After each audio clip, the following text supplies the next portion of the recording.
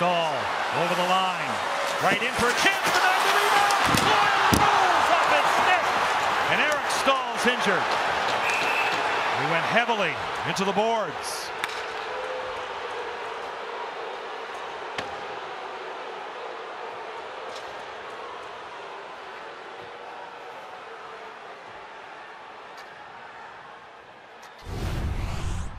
Let's take a look at Eric Staal coming through the neutral zone here, 4-on-4. Creates this opportunity with a great little outside-inside move. The rebound, he fans, and oh man, goes head first into the boards. He makes a great move here on Carl Gunnarsson to get the scoring opportunity, and then gets tangled up with Jake Allen and the defender Colton Parayko, and then goes head first into the boards right there. So medical attention now. The team doctor has come out. 6:07 left here in the second period.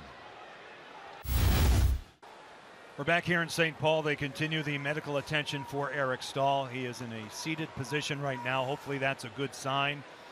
And talking it over with the medical staff here at XL Energy Center. A violent collision with the end boards. Ryan will take a look at it as they get him up. And we'll stay with it.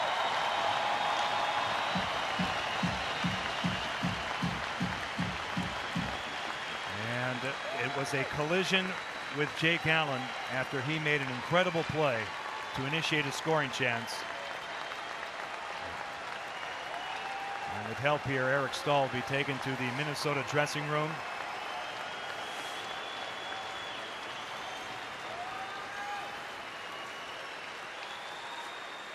Just caught in an awkward position.